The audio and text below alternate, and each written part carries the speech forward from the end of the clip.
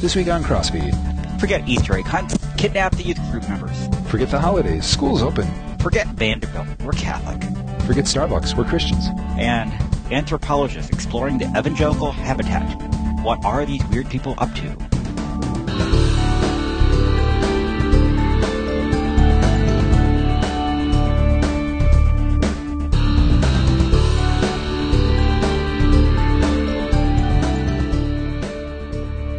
Hello, everyone, and welcome to CrossFeed Religious News. I'm Pastor Dale Critchley, pastor of Shepherd of the Ridge Lutheran Church in North Ridgeville, Ohio.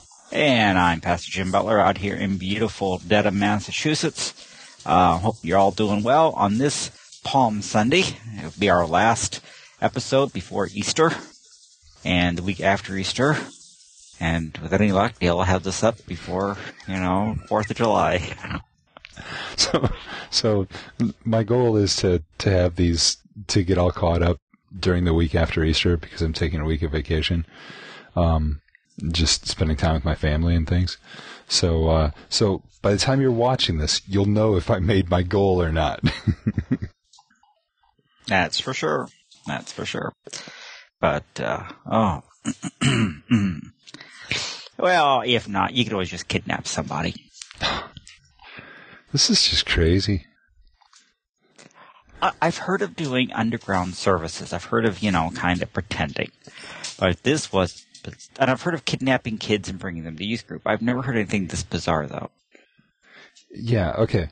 So this is a church in southeast Pennsylvania. Yeah. And Glad Tidings Assembly of God in Middletown. And so basically what they did is the kids from the youth group, they kidnapped them. All right. They're calling it a mock kidnapping, but since they didn't get permission from either the parents or the kids, and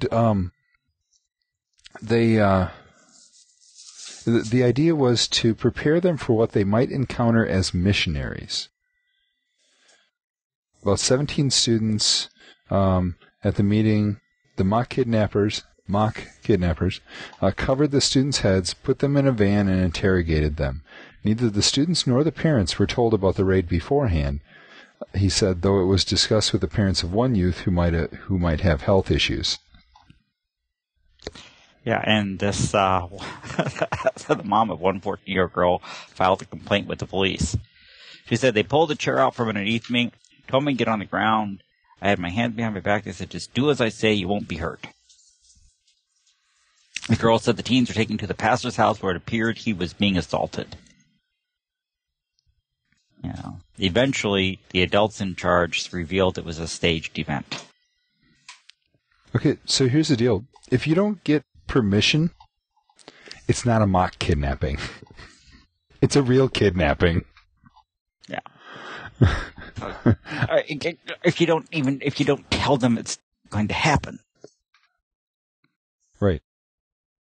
Yeah. Now, it would be one thing if they sort of talked to the parents, didn't tell the kids because they wanted, and I'm not convinced that would even be a good idea because it could really traumatize these kids. I mean, they're kids. Right. And,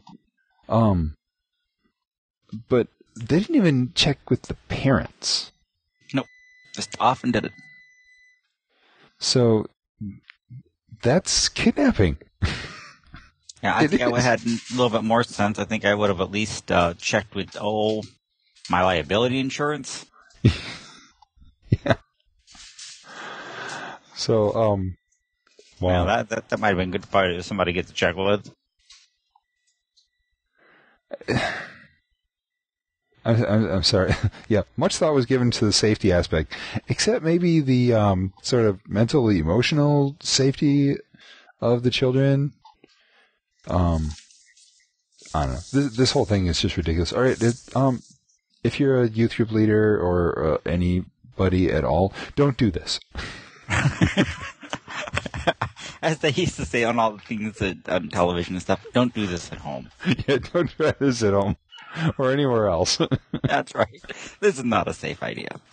This can get you all kinds of trouble, and you upset the kid too much, get you into all kinds of nastiness with insurance, and get you sued. And Okay. Yeah. I mean, I'm surprised the mom doesn't sue the pastor for malpractice or something. Can you do that? I don't know.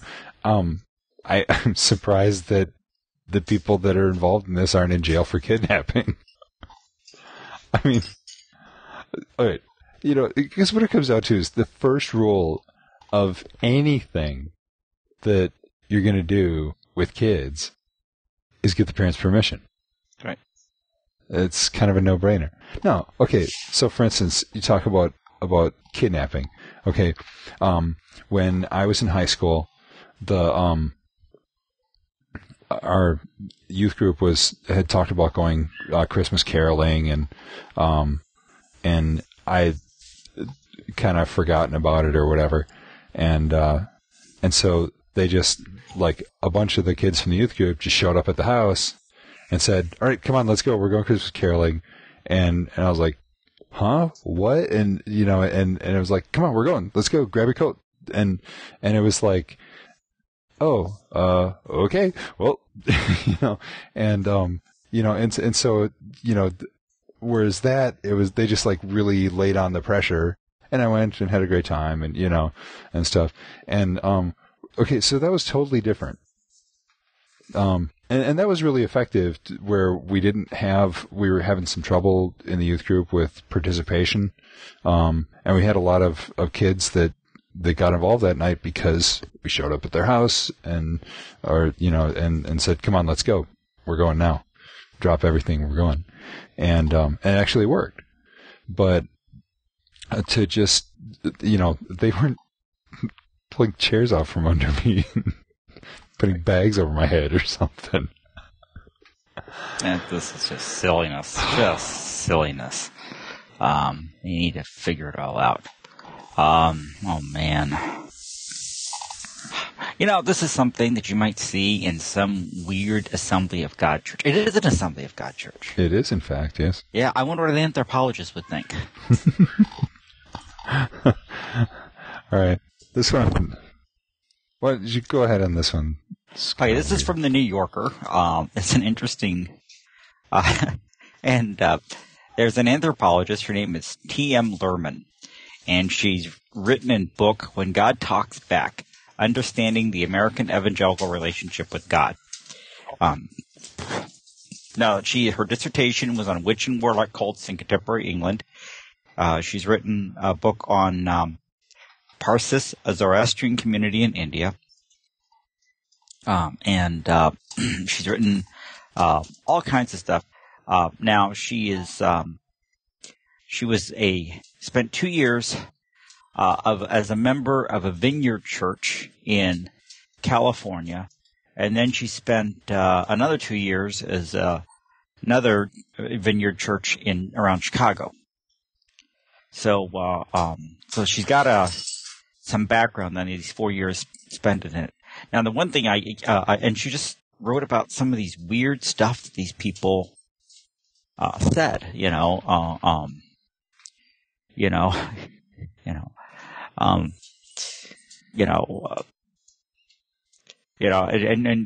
just love some of this. If a thought pops into your head, that's not normally the kind of thought you have. And above all, if it strangely matches something else you recently experienced, it's probably God speaking.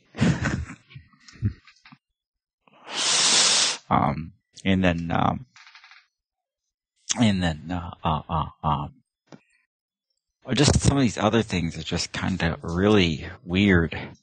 I like the bit where it says if you slow down a cricket song, it's playing Handel's Messiah. Yes. They're just like, okay.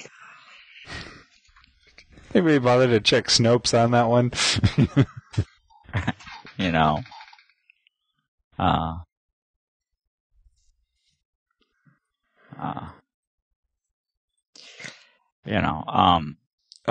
Here, she says at a certain point she gives what might be called the Tolstoy formula, a description of how wrong she was to respond to things with my irrepressible scholarliness.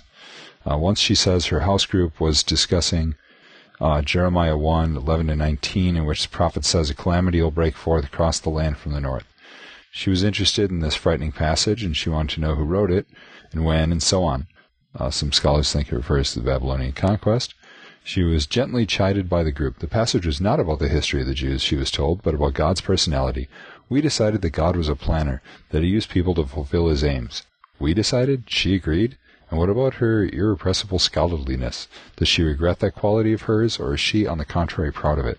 To achieve it, she studied for a long time at Harvard and Cambridge. To inculcate it, she's been teaching for more than 20 years. Right. So, I mean, you have to understand, first of all, that this group wasn't really sort of a typical evangelical group. Not the evangelicals I've known. They're pretty heavy into visions. Well, some yes, vision. they are. Yeah, this is a vineyard church. So they're into power evangelism, and they are into visions.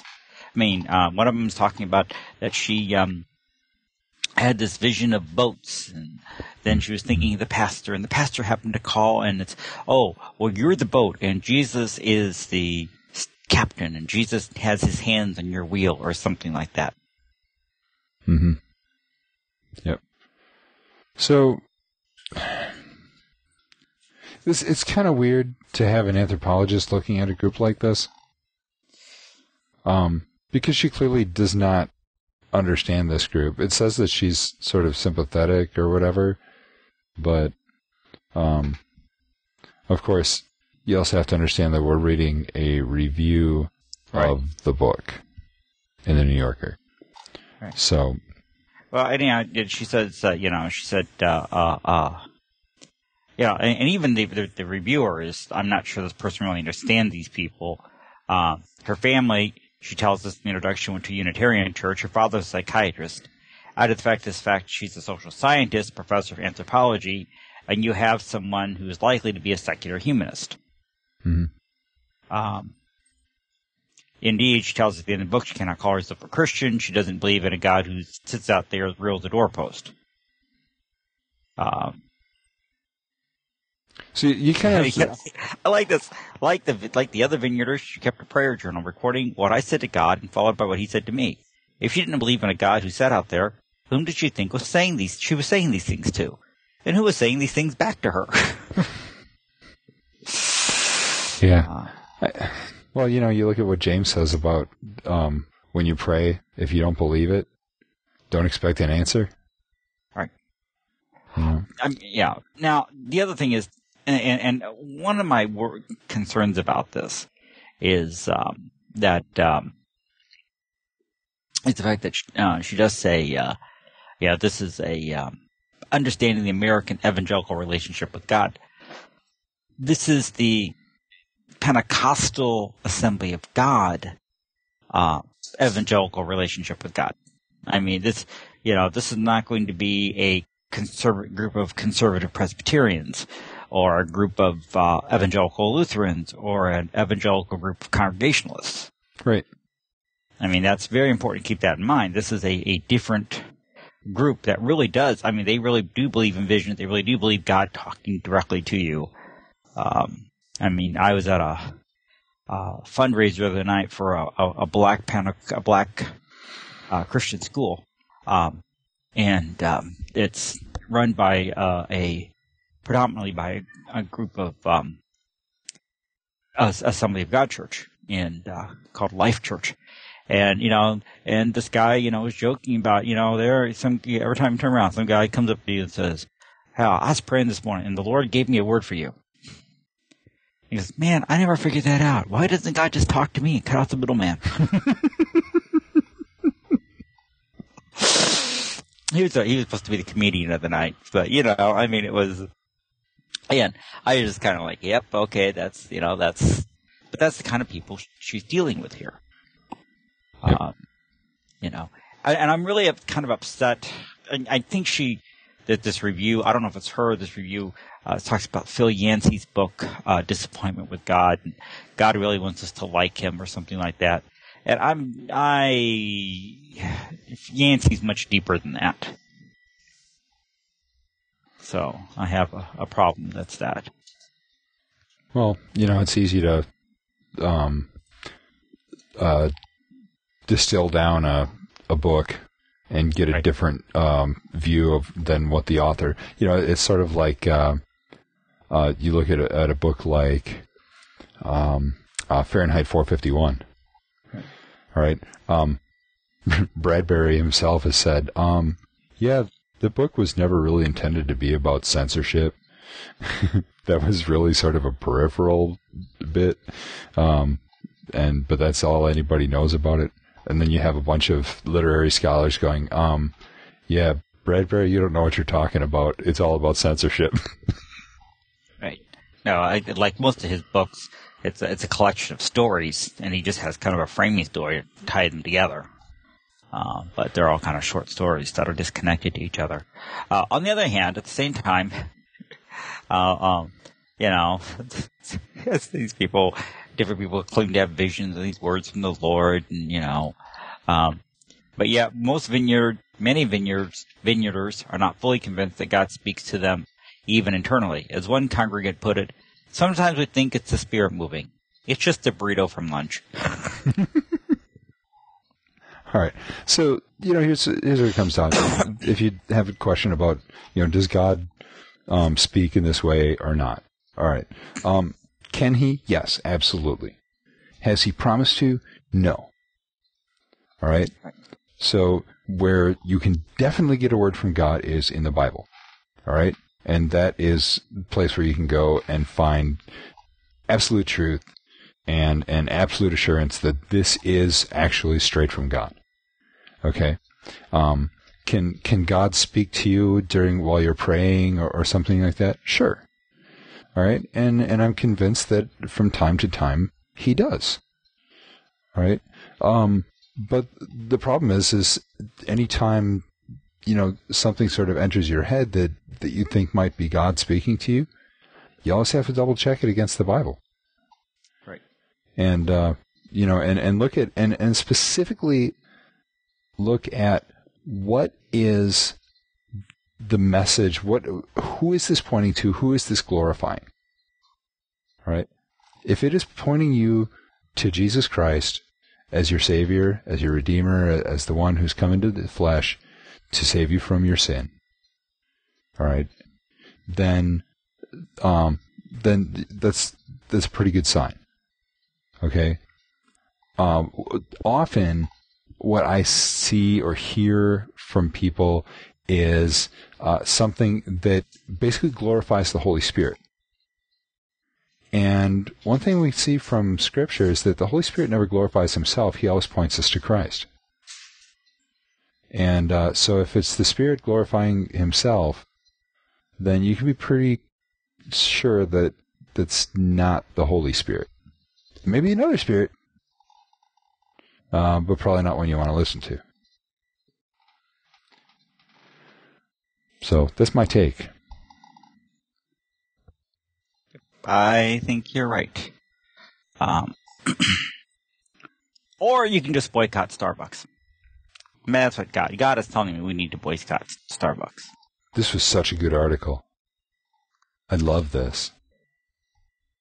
Now, the organization, by the way, it says a respected pro-family organization announced this week. That is the National Organization on Marriage. That is the group that has made this decision to do this. Well, it couldn't be the American Family Association, because that's not a respected pro-family organization. That's true, too. But go ahead and share the story. I'll let you do this one. Okay. All right. So Starbucks has put among its so they're launching this Dump Starbucks campaign. And because Starbucks has mentioned support for same-sex marriage as a core value of the company. All right. And so they're saying, well, so we should boycott Starbucks because of that.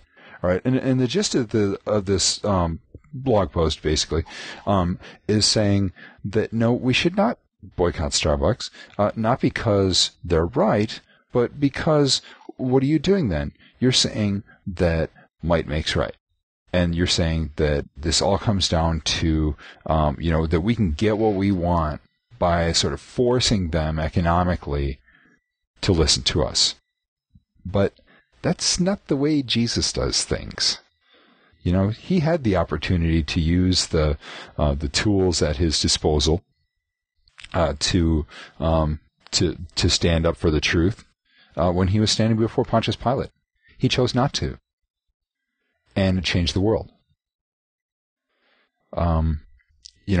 What it comes down to this, and it's interesting that this is about marriage, because to me, I saw this totally as a parallel to how you deal with disagreements in marriage. All right, if you're all about being right and winning the argument, you've already lost. All right, if it's all about how can I build relationships, how can I strengthen this relationship, how can I show you the love of Christ, all right, then you're on the right track. And then you have the chance of really having a positive impact on that relationship. All right? This is all about, I'm going to show that I'm right. All right? I'm going to force you to listen to me because look how important I am. All right? And so, if you're going to, it's not good for marriage, and it's not good for taking a stand for marriage. Instead, we need to talk to people. All right, use this as an opportunity to be in conversations with people about not sort of forcing the biblical marriage model down people's throats, but showing them how great it is, and how great it is that in marriage we have this picture of God's love for us. Husbands, love your wives as Christ loved the church and gave up his life for her.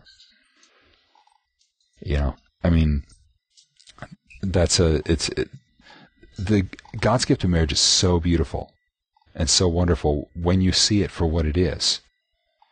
That it's just everything else pales in comparison, right? When you force it on somebody, then it's not a gift anymore.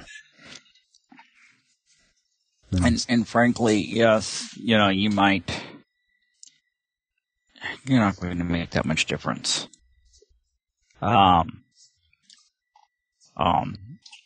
It's in all honesty, it's not going to. I guess if it's like I remember somebody up here, one of the pastors up here, wanted to have a boycott on Ben and Jerry's. That wasn't real successful either. Mm-hmm. As far as I was concerned, I was just like, what good's it going to do? So this woman, Starbucks said it's a core value, and they don't even want to talk about it. Okay, I don't go to Starbucks, so it doesn't make any difference to me. Anyway, I don't like it because they sell coffee, and I don't drink coffee. Anyway, so are you going to also talk to everybody who does your dry cleaning? Are you going to no longer use computers by Apple or Microsoft because they have the very same position? Mm-hmm. Are you not going to watch any movie out of Hollywood because they have the same position? Are you not going to buy any books from Zondervan, or Thomas Nelson, which are owned now by which are owned by HarperCollins, which is owned by News Corp? Just how far are you going to take this? Right. That's really the question you need to ask. Well, it's like when the American Family Association tried to boycott Disney. I know somebody that decided, well, okay, if you were going to boycott Disney and all of their holdings, she started looking at whether it's even humanly possible in our society to do so. And guess what? It's not. They have their fingers in so many different things. Just about everywhere you turn, it is somehow connected with the Disney Corporation. Mm-hmm. So, unless you're going to go and, be a a hermit or something, and live off the land. And, even then you probably end up having to buy some implements from somebody somewhere. Yep. On the other hand, so there's that issue. But then there's another issue, and that is increasingly on college campuses. There is, and I'm going to use, I don't want to use the word war on Christianity, because I don't like to use that term war, again, all on everything. But there is a real pressure on Christian groups. And was not helped a few years ago by a very bad decision by the Supreme Court, which I think was completely a violation of the First Amendment in terms of both freedom of religion and freedom of association. And that is that if a religious group wants to meet on the campus, they have to have a all-comers policy. Now, not just to not just to come to the group, but to be a leader in the group. So, an atheist could run for leadership of a Christian group, a Jew for the leadership of a Muslim group, a pagan for the leadership of a Catholic group. So, they cannot have faith or belief-based requirements for leadership, which I think is one of the stupidest things I've ever heard in my life. Especially since they wouldn't do this to the sororities and the fraternities. Right. Well, yeah, and that shows the hypocrisy of it. You want to talk about groups that are extremely, forget about non-discrimination. I mean, they discriminate, big time, but, they're not going to say a word to them. Anyhow, they don't even have an all-comers which policy. Happens to be, Vanderbilt University is a private school, and so next month all the student groups must register, and they have to sign a statement that they will abide by this non-discrimination policy. So, I mean, I have no trouble seeing, seriously, just to raise havoc, I have no trouble seeing a group of atheists joining the InterVarsity Christian Fellowship there and taking it over. Right. Because that's all it would take is, let's get rid of this. We can get rid of it real fast. We'll just get a whole bunch of us to join so that we outnumber the Christians in it, and then we'll elect one of the atheists among us to lead it, and then that person can choose to disband it or just completely destroy it. Right. I mean, and it would work the opposite direction too. All right, what's going to stop, for that matter, what's going to stop a bunch of Democrats doing the same thing to the young Republicans, or vice versa? Right? Absolutely. I mean, you actually, instead of bringing cooperation stuff, I think you're going to bring chaos, because I think that kind of stuff will happen. Oh yeah, absolutely. And I think on college campuses, of course it will. Yeah, and I think you'll have students at each other's throats for pulling stuff like that. Mm-hmm.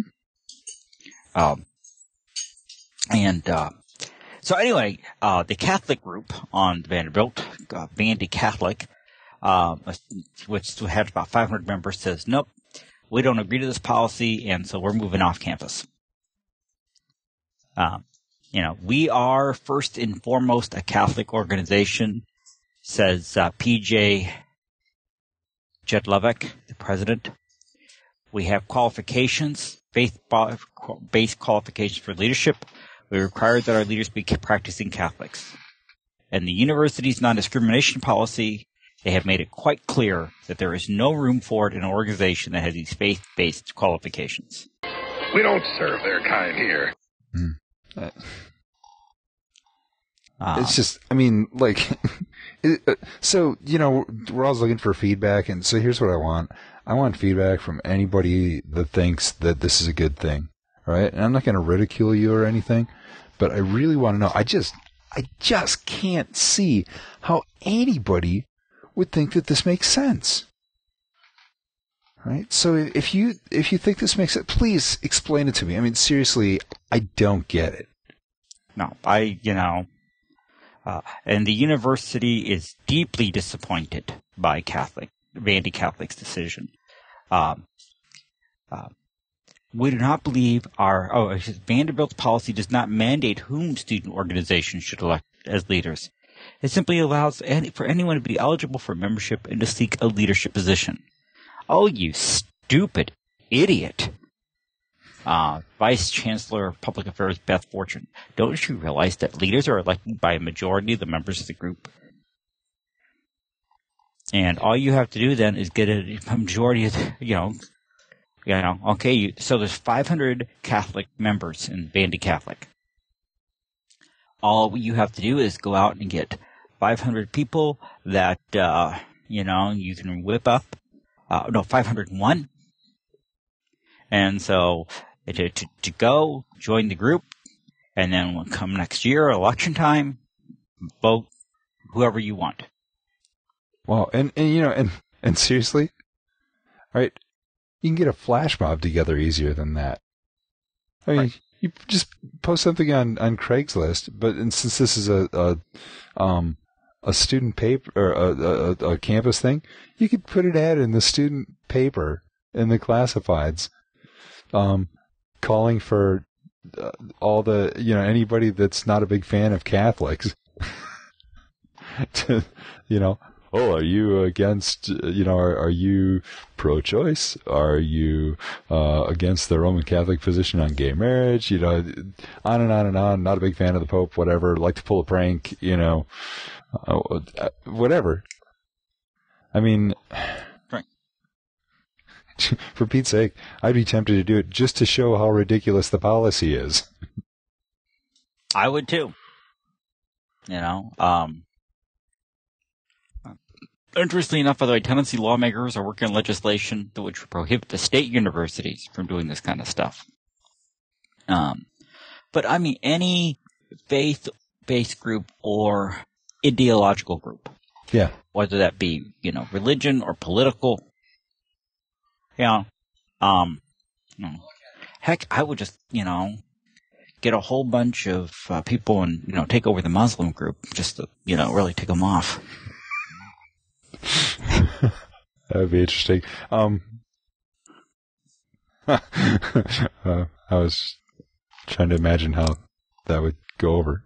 Not and understand when I say that, it's not because I believe that any of the people in the Muslim student group would be the sort of extremists that we hear about so much. But the problem is, word would get back. This would hit the news, and pretty soon you have the same thing that happened to, like South Park when they were going to show Muhammad in an episode, things like that. Or I got a better one. How about a bunch of conservative white Republicans showing up at the Black Students Association meeting, taking it over? Yeah. Right. Yeah. See how well that goes. Right. Of course, then they would probably wind up being accused of being what was I going to say? Racist. They're just doing what they're allowing them to do. I mean, this is the kindest that, to me, it's a stupid and silly thing.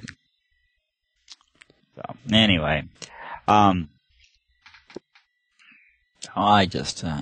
don't like that kind of stuff at all. Speaking, and this is another campus thing.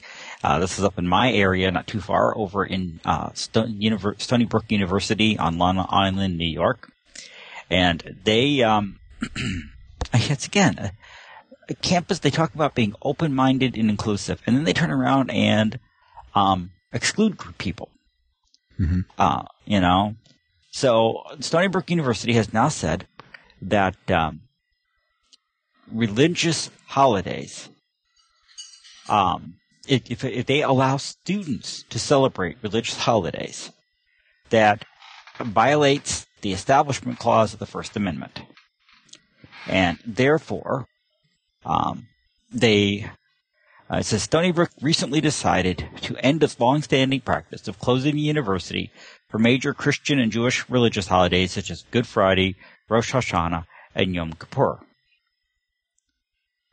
Now, I don't have a problem with that, really. Okay, it's a secular university. It is not a religious place. Part of me has no problem with them saying this. However, the problem is that they have made it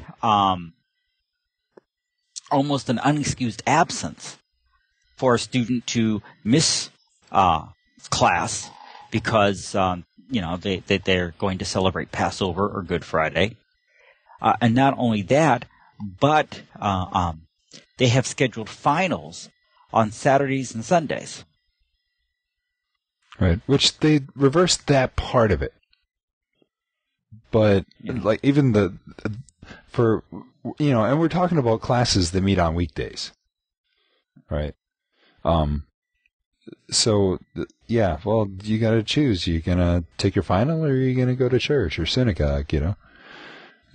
Or if you're an Orthodox Jew, you're not supposed to take work on the Sabbath. And I don't know about you, man, but when I was in college, I considered finals to be work. Mm-hmm. Right, especially since the Sabbath begins sundown the night before. Right. Which means no you can't cramming. even cram. But I mean, you come on. I don't know about you. You ever have one of those finals where the essay, he could summarize the essay question basically by saying, "Tell me everything I told you in this class from the first day till now." Yeah. Yeah. Right. So it's the fact that they consider this to be inclusive.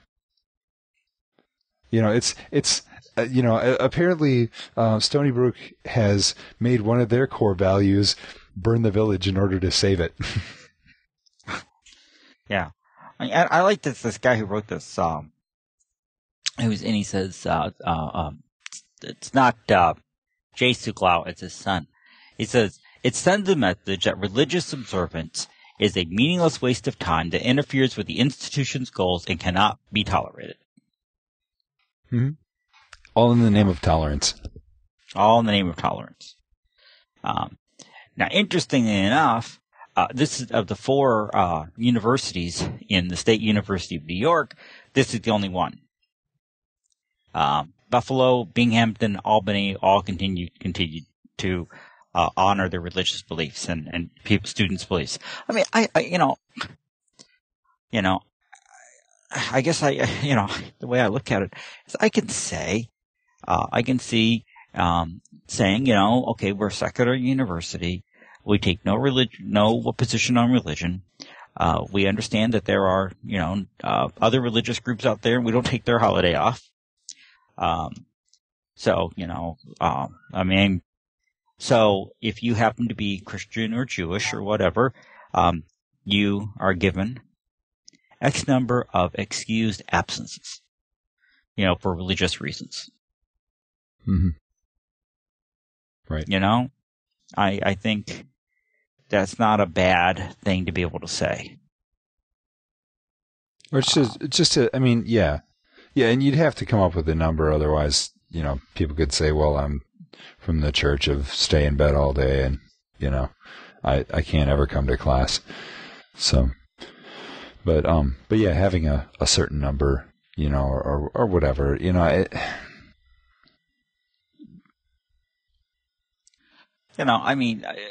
I don't know about you, but when I was in college, we had, so many activity days you were allowed.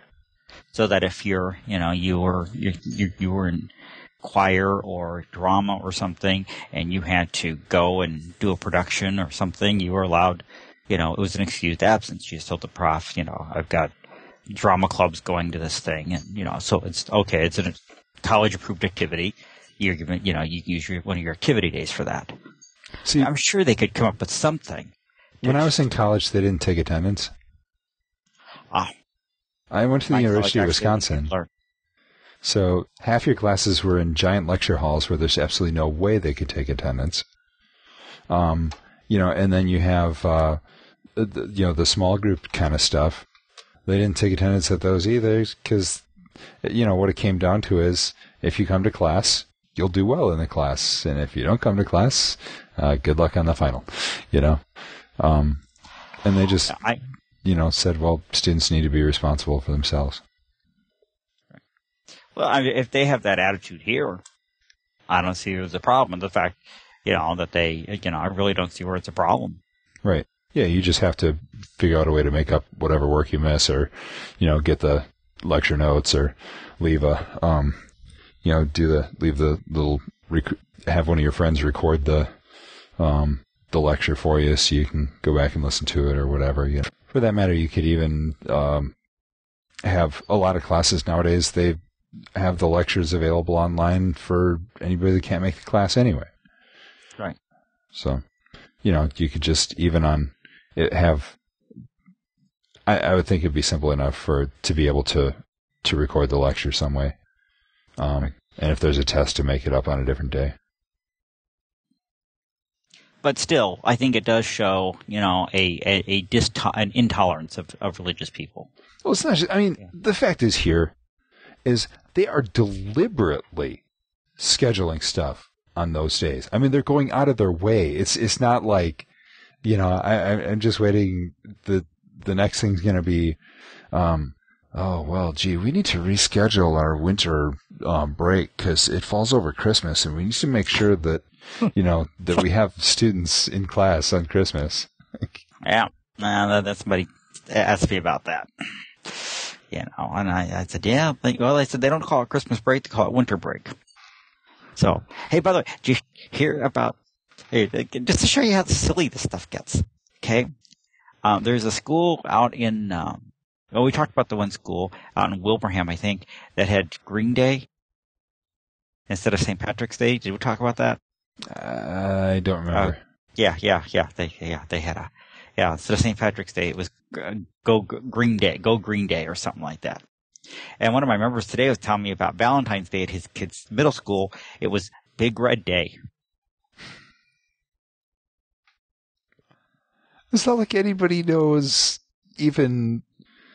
Yeah, the fact it's called Saint Valentine's Day, that's religious, so we have to call it Big Red Day. Yeah, but nobody calls it Saint Valentine's Day unless you're Roman Catholic. And a handful of Lutherans and Anglicans. Day. It's just Valentine's Day. Right. And nobody knows who he is or what a Valentine is. So Esther said, so are the kids handing out cards saying, please be my Big Red? It's like a football thing, go Big Red. Yeah. They celebrate the University of Wisconsin. For that matter, the, like St. Patrick's Day, there was I remember a number of years ago, there was a bit where they weren't allowing the Catholic bishops to march in the St. Patrick's Day parade or something like that. And the whole thing was sort of ironic that it's a parade named after a Catholic saint, and the Catholics weren't allowed in the parade. It was in New York, of course. The reality is, it's this. And I don't want to sound alarmist, but it's almost a scrubbing of anything religious from the public square. Mm-hmm. And it's a subtle enforcement of, in the name of tolerance, a subtle enforcement of, secularism and atheism. Mm-hmm. Right. Yeah, it is promoting a particular worldview, and that it would be secularism. Yeah, so it's just one guy says, and don't ask me about bullying. My kid hears so much about bullying. She has 4 classes. They talk about bullying. I'm not sure when she learns anything else she's supposed to learn. So. Anyway, hey, that brings us to the end of the show tonight, folks. A little short tonight, but that's not such a bad thing, because sometimes these things get real long. Seriously, today's Palm Sunday. I pray that you all have a very blessed Holy Week. Worship Monday, Thursday, Good Friday, Holy Saturday, and then just an absolute joyous Easter next Sunday as we celebrate our Lord's resurrection, which gives us hope at the day that we too will be resurrected. Yeah, absolutely. And since I know that there's absolutely no way, with this being Holy Week and a rather busy week for me, and I still have 2 more episodes in the can.